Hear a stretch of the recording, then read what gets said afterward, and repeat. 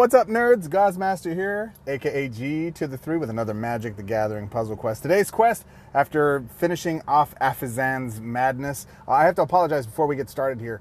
The video I wound up finishing at home. I shoot these videos in between errands and different things I'm doing, much like I play Puzzle Quest. But the audio at home was pretty bad because one of the kids was sleeping, although I was playing some Sepultura. It sounded like garbage because I was raking up against my other thing. So I apologize. I'm mindful of that. I'm aware of it. I will get it corrected next time. If you don't know what I'm talking about, you should be able to click on the recent videos and see the last video of me going flawless in Avacyn's madness. Anyways, Avacyn, I don't know how you pronounce her name. Today's quest, what are we doing? I watched Nalthazar's breakdown of the different planeswalkers and the different tiers that he has them in. And one of the planeswalkers he mentioned was Lukka. Hi, my name is Lukka. Today's quest is we're going to go get Lukka, grab him. As you can see up here, I am 854 pinkies and 3,237 crystals. They're gold crystals. And I like having about 3,000 gold so that when the new set M21 should drop next week, we should get a preview this week, and then we should get the actual update to get the cards next week. So a week from this Tuesday. So a week, 9 days from today, we should have it. Don't hold your breath. That's not a guarantee. That's just what that's what normally happens. That, you know, we keep our fingers crossed because I'm excited for M21. As soon as we get a breakdown of what new cards are coming out, I'm going to go through and give a list of what I think are going to be chase cards for you guys, and I think they're very, very powerful stuff. But in his review, Nalthazar says that this guy is extremely powerful, and I want to see for myself. So I'm going to have roughly around 3,000 plus crystals by the time it's all said and done. So let's go get ourselves a little Lukka. Hi, my name is Lukka. I live on the second floor. I live upstairs from you. Maybe you've seen me before. Lukka Coppercoat, yada yada. All right, so let's close that. Let's go to the beginner deck. Let's go get our runes. We have all of those cards. Yay. And we close that. And then the second deck you get, I think it's gold? No, it's 5 pink runes, or I don't know what the heck those are called. And then the master deck, what am I missing? I'm missing the Spellpire Phoenix. Is that that's a rare from what? I have that card. I should have that card, unless it's an exclusive card.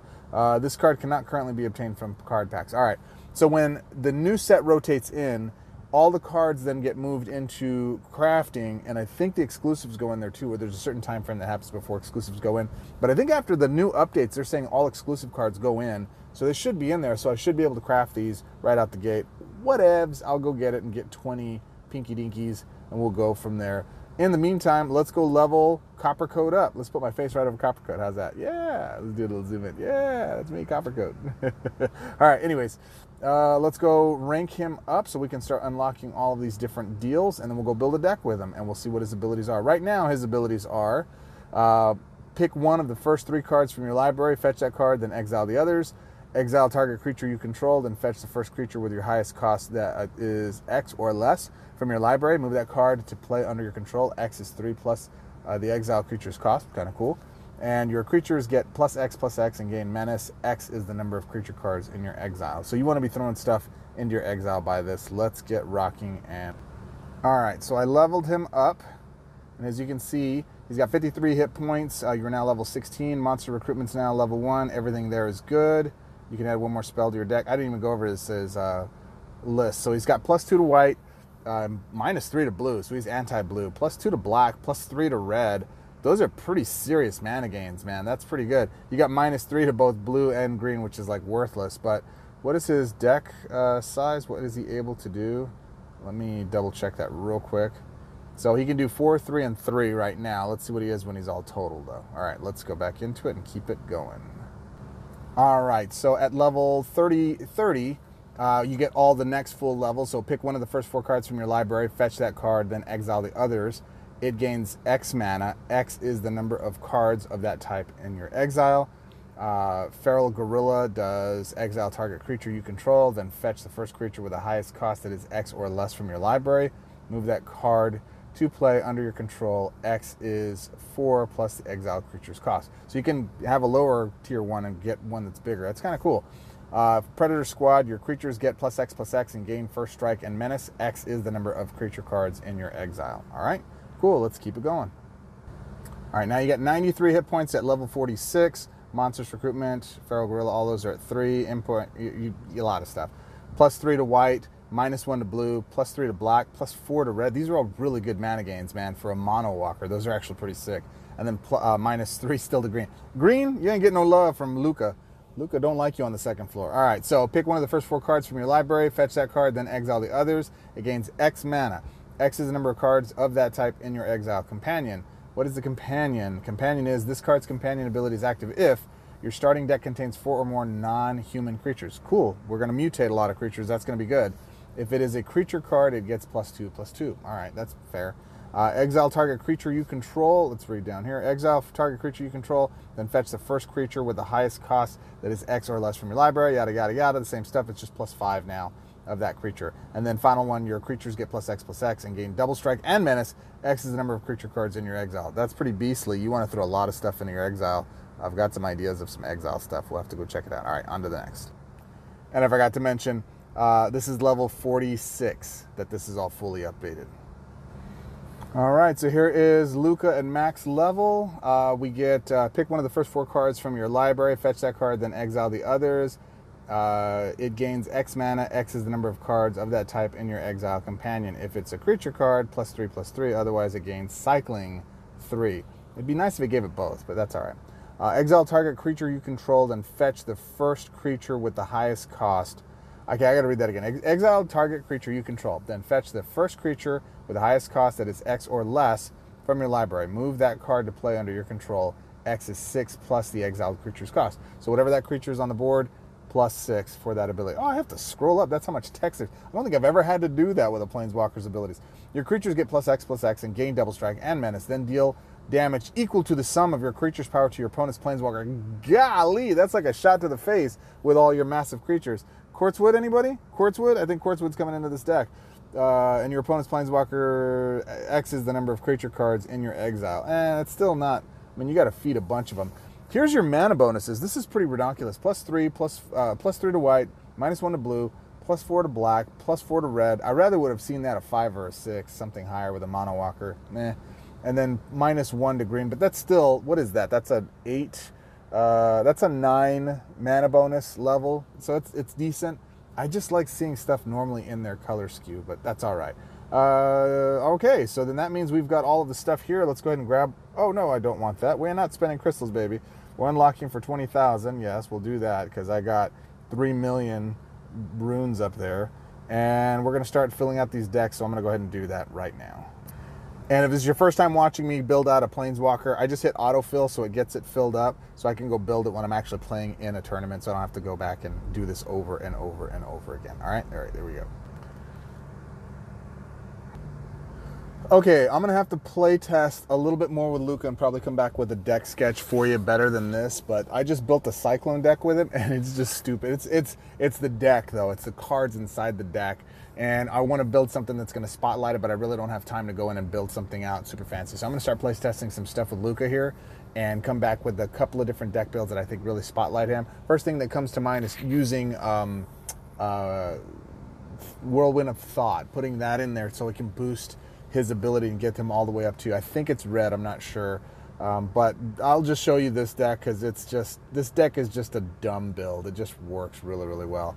And we're going to go Redo. What's funny is that Koth has a much better mana gain. He gets 9 + 9. Because Lukka's mana gains are spread over 3 different colors and they're all high and good, he's kind of stupid. Like I didn't, just to run this deck, I didn't even need to do anything. It's a mono walker. It limits the cards I can put in the deck, but with this build, you really don't need anything. I didn't even show you the deck. But it's a standard Cyclone build. It's got Unpredictable Cyclone in it. It's got Quartzwood Crasher. It's got 2 cycling creatures. It's got 2 cycling spells. It's got 2 cycling, what are they? 2 cycling supports so that I can go get Mirror March. I can get Quartzwood Crasher, give him haste, have him do his rigmarole to do the stuff he does. There's no red in here. White is good too, though. And basically, you just get Unpredictable Cyclone out. You cycle all your cards so you get Unpredictable Cyclone. Let's see if I can draw it here. Nope. Okay, so I have enough to start cycling. Let's see if I can pull it. There it is, right? Just like the doctor ordered. And then you get Unpredictable Cyclone down. black, white, and red, of course, is the best. So let's go here for black.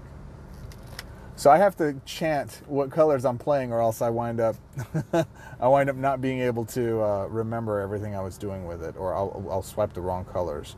I really like swiping blue and green. Those are like my go-to colors in every other build I do, and that's why it's bad. It's bad. Look, there's nothing here, man. All right, I'm just gonna go here and see if we can get something to drop. All right, I got black on the next one if he doesn't take it. Nope, he's taking blue. Oh, there's red. All right, so I do that. That hits the board. I have some mana stored up, so I should be able to make it cycle. Now, the key to this build is you definitely want to cycle out the cards out of your hand as quickly as possible that are not cyclable cards. Like Quartzwood's got to go. Mirror March has got to go. I'm going to keep Ruinous because obviously it has the cards that I'm looking for. And the reason you need to do that is because when you cycle the card, sometimes with a full hand, it'll actually just give you the card that you're trying to. It'll draw a card, and then it'll fill the space up in your hand, and you can't do anything with it. It just sucks. Just sucks. So we got 24. We're gonna be swinging with on the next board. I want to use this first ability here.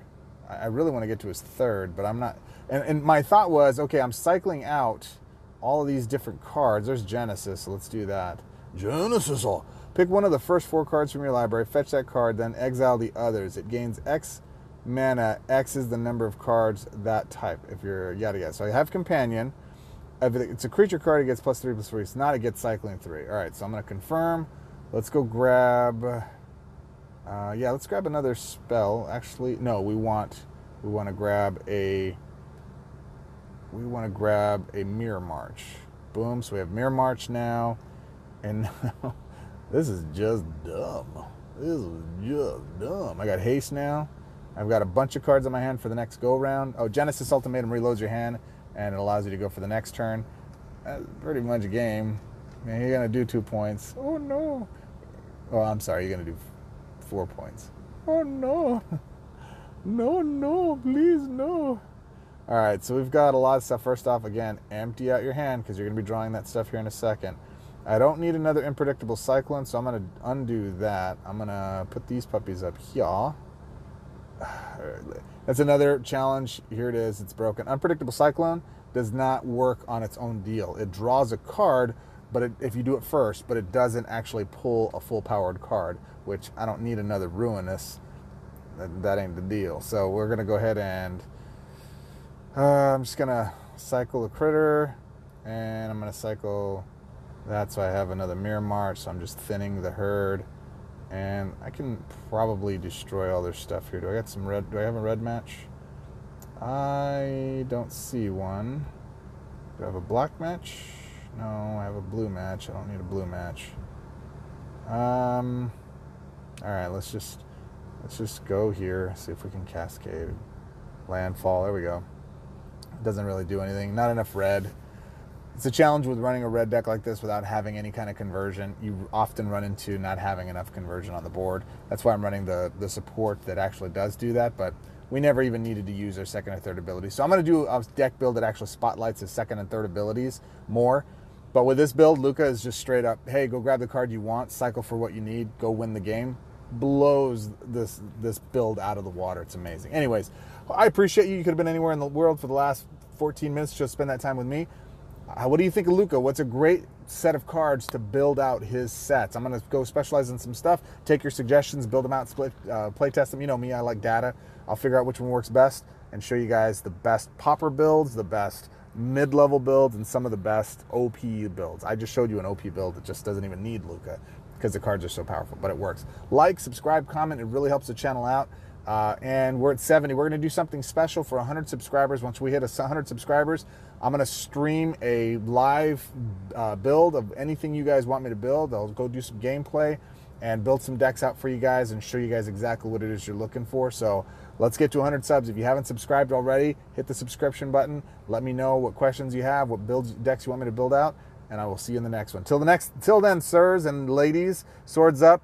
Till our next quest. Talk to you then. Bye-bye.